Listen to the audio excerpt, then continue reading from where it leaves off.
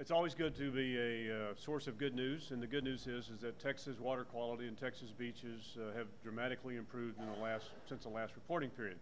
Now, why that occurs, I can't exactly tell you. It has to do, as Kara pointed out, with storm runoff, particularly in agricultural areas or coastal areas or areas where there may be septic systems instead of wastewater treatment plants. But the Land Office, for the last almost 2 years, has implemented a program called Texas Beach Watch. TexasBeachWatch.com is the website.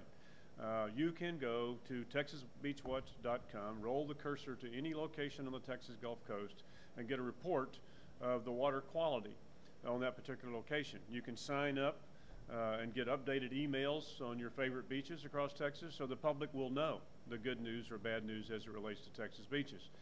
We test in our water quality sampling for Enterococcus bacteria, which is an indicator of animal or human waste that made it into the public waters. So that is something that can make you extremely ill. We had no impact from the Deepwater spill as far as impact to our beaches. And I doubt seriously that we will, particularly now that the well is capped and not discharging into the Gulf. So I can't imagine. That's the good news. Not been good news in Louisiana, Mississippi, and Alabama, but in Texas, it's extremely good news. We've had no impact. Measurable.